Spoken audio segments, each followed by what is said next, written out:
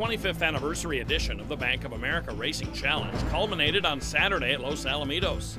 Coming up, we'll have full coverage of the big races, including the Grade 1 BOA Challenge Championship, the John Deere Juvenile, AQHA Derby, and Cox Ranch Distance Final.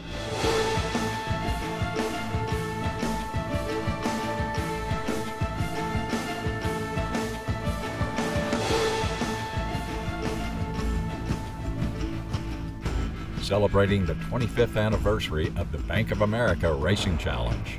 This is the AQHA Racing Challenge Update, powered by American Quarter Horse Association.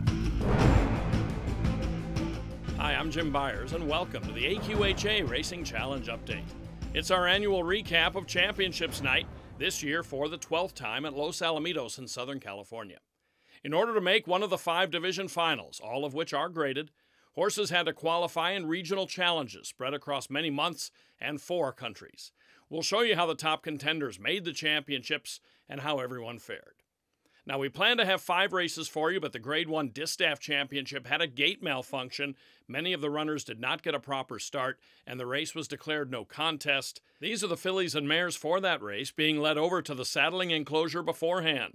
They'll get to do it all again on December 2nd, because Los Alamitos and Horsemen agreed to reschedule the race at the same $100,000 purse amount.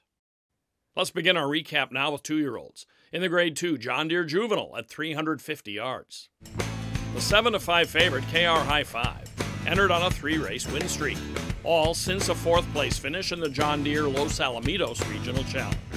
This Colorado bred has been improving steadily this fall for trainer Jaime Gomez, and most recently took the Wild West Futurity over the local strip. Making her local debut is Mag Helene for trainer Jason Olmstead. Based in the Midwest, she was a sharp runner-up in the Prairie Meadows Challenge. Christian Escada is in for the ride. Well backed at 8-5 is Jess Send It. She earned her way to the final with a close second in the Sandy Downs Challenge in Idaho. This Paul Jones filly also exits the Wild West Futurity, but encountered serious trouble at the start. And away they go. And a good start for Allison Wonderland and KR High 5 and Singles Cruise, and Just Send is now trying to rally on, and so is Stevie B. Flash of Cash to the extreme outside is Allison Wonderland and Singles Cruise, but KR High 5 is now coming in fast. Here comes KR High 5, winner of the Wild West Futurity, to take the John Deere Juvenile Challenge Championship. The improvement continues for KR High 5. This makes 4 in a row, and now the Colorado bred gelding by 5 Bar Cartel is a graded winner. Jose Nicasio, the jockey. Trained by Jaime Gomez, KR High 5 improves to 5 for 8 lifetime for owner breeders Dave and Sally Kidd, who also raced the Dam IB Fiat. Afterward, Dave Kidd attributed the success to good fortune. We're just lucky. We are just lucky. We've been at this for 42 years and finally have a horse that can show some potential. So tough field, but we're sure lucky. KR High 5 wins the John Deere Juvenile in 17.67 seconds. Stevie B. Flash of Cash is second, with a show-dead heat between Just Send It and Allison Wonderland. If I could tell my horse one thing, you've shown me what it is to dream. And because of you, I've known what it's like to realize those dreams. You gave me the confidence to see I was capable of the best, and you proved to me that hard work really does pay off. You're not just my horse. You're my family. I may hold the reins, but you hold my heart. The Cox Ranch Distance Championship has had a pair of 2-time winners, Speedy Lunch in 1993 and 94, and Sign of Lanty in 2000 and 2001. On Saturday, Rare Ed tried to become a repeat winner of the 870-yard race, but in his case, the wins would not have been in back-to-back years, as he took this Grade 1 back in 2016. He was a long shot on Saturday, though, as New Mexico Invader Mahoney in Tackleberry was a heavy 3-10 favorite. A recent arrival in the Christopher Odell stable, this Utah bred has spent much of his career in the land of enchantment, winning 8 of 21 starts overall. His ticket to Los Alamitos came through a runner-up finish in July at Albuquerque Downs. Rare Ed is in this race for the 3rd straight year. After winning it in 2016, the Illinois bred followed with a 3rd last year at Prairie Meadows. Now trained by Ricardo Guillen, Rare Ed is a well-traveled 7-year-old who qualified with a narrow win back in April at Turf Paradise over his sometime rival Mickey Ward. No stranger to the BOA Racing Challenge program, Mickey Ward has won 3 challenge races in his career, but is seeking his first win on championships night. He's 3-1 from the outside under Jorge Martin Bordier. And away they go. Mahoney and Tackleberry stumbled badly at the starts, all the way back at last. Mickey Ward's intent on opening a big lead on Martin Bordier, sending him along. He's 3 lengths in front from a Mirror Icon. Glittering Blue from down along the inside and 3 horses wide on the outside as he's a buggin'. Now trying to make up ground after that horrible start, Mahoney and Tackleberry. And back at the end is Glittering Blue. Mickey Ward takes him around the far turn, and Mickey Ward's opened up a 4-length lead. He's going along strongly. Rare Ed now begins to close in, and Rare Ed's cut the gap to 3 lengths from down along the inside. Back in third is a Mirror Icon as Mickey Ward drifts out, but Mickey Ward is still well clear here with a 16th to go. Trying to close in as a Mirror Icon from out of the back of the pack, but it's going to be Mickey Ward, Martin Bordier. Rare Ed's coming in fast down along the inside. Mickey Ward just got to the wire in time to win the Cox Ranch Distance Challenge. Mickey Ward holds on, but let's go back to the start. The favorite, Mahoney and Tackleberry, loses all chance with a bad stumble, is relegated to last and winds up running 4th. Mickey Ward and Rare Ed put on quite a show through the stretch, with Mickey Ward holding on by a head. Well back in third was a Mirror Icon. Trained by Matt Fales for his parents, Carolyn and Ralph, Mickey Ward wins his first graded race at the age of 7. He's an Arizona-bred son of FDD Dynasty, and the mare a mere formality. Jorge Martin Bordier the jockey. Matt Fales also recognized his opponent, drawing a comparison to his horse's namesake, boxer Mickey Ward. I have a tremendous amount of respect for Rare Ed and his connections. He's a very tough competitor, almost like when Mickey Ward, the boxer, had his rivalry with Arturo Gatti. You know, they're kind of the same, but tonight was our night, and Martin put a tremendous ride and just on top of the world right now. When he opened up that big lead on the backstretch and even had a pretty substantial lead coming for home, did you feel confident, or did you anticipate it was going to end up closer? No, I was very unsettled coming down the lane. I knew that Rare Ed was going to unleash a big run, and I was holding my breath the whole way. It certainly was not for sure we were going to win it until they hit the wire. He broke like a rocket. I mean, he was gone from the wake-go. It just was a matter of time, you know, how soon we were going to get to the wire. Now, these two have had nice matchups before. Rare Ed caught him in the race at Turf Paradise, but were you pretty confident when you hit the wire that you had won it? When we hit the wire, yes. But the last 50 yards, you know, I mean, he made up way too much ground. I mean, just scary enough. Lightly raced for his age, Mickey Ward is now 7 for 21. The time for the Cox Ranch Distance Championship, 45.538 seconds. On paper and at post time, the Adequan Derby Championship looked like the most wide-open race of the night. 3-year-olds go 400 yards in this Grade 3. 2-1 favorite Walcott has won 4 straight. Trials and finals for the Mile High and Altoona Derbies. An Oklahoma bred who started only once as a 2-year-old, Walcott has blossomed in 2018 with 5 wins and 9 tries. His earnings of nearly $94,000 are third most in the field. Painted Dynasty ran away with the Prairie Meadows Challenge in September to put her in this lineup. Campaigned by the Challenge's leading owner this year, Thomas J. Shekel, she's a long shot at 16-1. 5-2 second choice is SC Vapor Trail. This daughter of multiple Grade 1 winning mare Spit Curl Diva has more than $110,000 in earnings. Another with some support at 5-1 is Mi Amor Secreto, a Texas bred making his first start on the West Coast. He's had a good year, winning 3 of 6 with 2 seconds. He qualified by winning the definitive challenge race at Ruidoso Downs in July. Second that day was Corona Ranger, who broke from the 10-hole on Saturday. And away they go.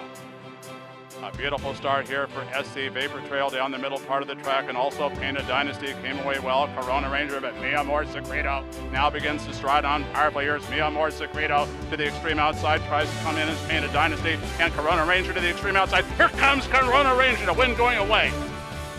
A strong late bid by Corona Ranger puts this Oklahoma-bred son of Corona Cartel into the winner's circle under Augustine Silva. Bred by Bolenbach Farms and purchased as a yearling for $40,000, Corona Ranger is out of the mare Azum Babe, who also produced Grade 1 winner Valiant Rogue. Corona Ranger is owned by Vanessa Bartu and trained by John Steinbo, who didn't like his post position, but enjoyed just about everything else about the win. The horse runs good, fresh. You know, we ran him out here the other day, and he had a good trip, not a great trip, good horse, and obviously he likes it here, ran well. Ramon has done a great job with him, so I was extremely pleased. I hate the 10-hole. What kind of a journey did he have from the outside? Perfect trip. Everything he wanted other than Augustine threw his whip away when he tried to switch.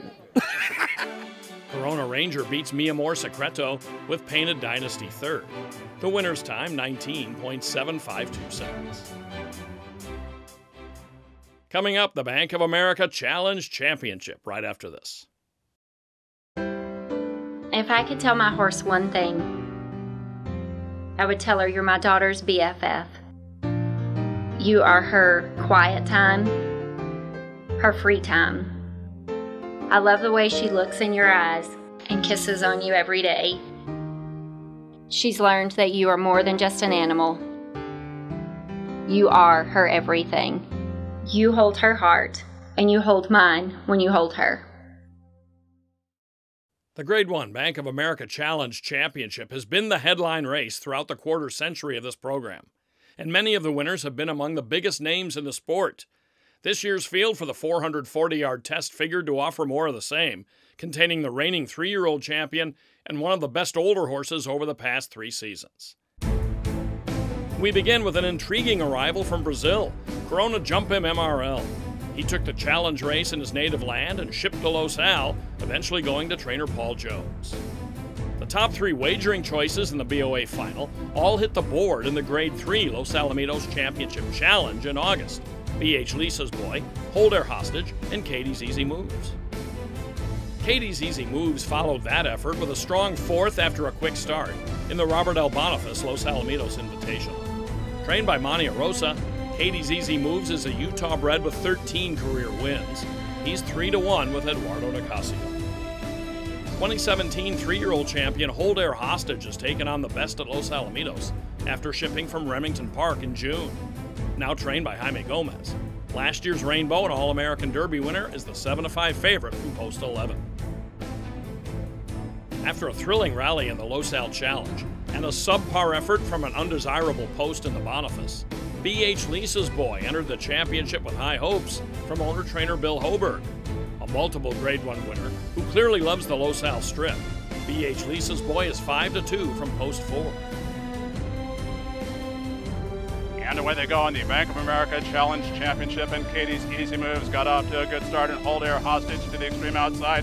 Cowboy Jim's running a good one down the center part of the track. Cowboy Jim looking for a big upset here. Hold Air Hostage to the extreme outside. Now B.H. Lisa's Boy begins to roll down along the inside, and here comes the class of a true champion. B.H. Lisa's Boy crushes him here.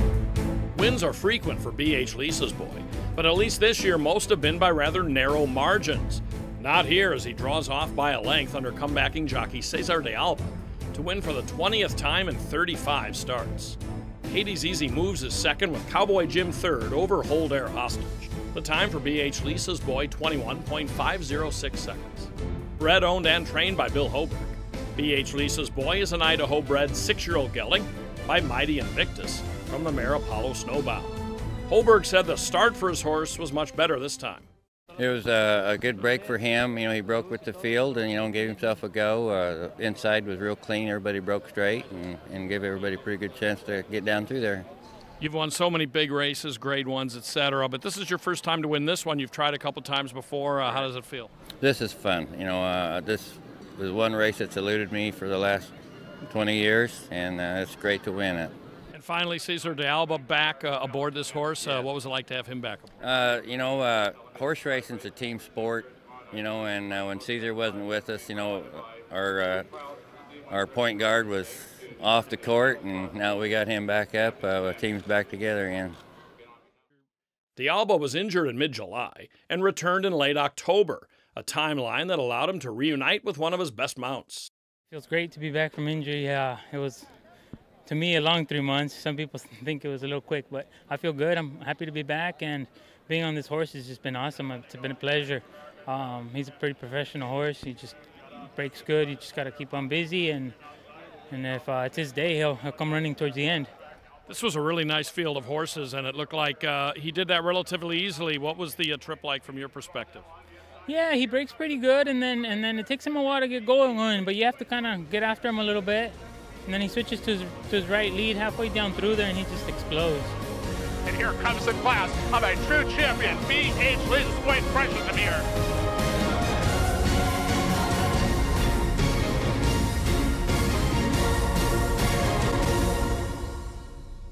So Bank of America Championships night is over for 2018, but still to be run is version 2 of the Grade 1 Distaff on December 2nd, and keep up with Raceview Network for our coverage of that. Next year, the championships go for the first time to Albuquerque Downs. I'm Jim Byers. That's all for now. Thanks for watching not only this recap edition, but any or all of our previous installments of the AQHA Racing Challenge Update.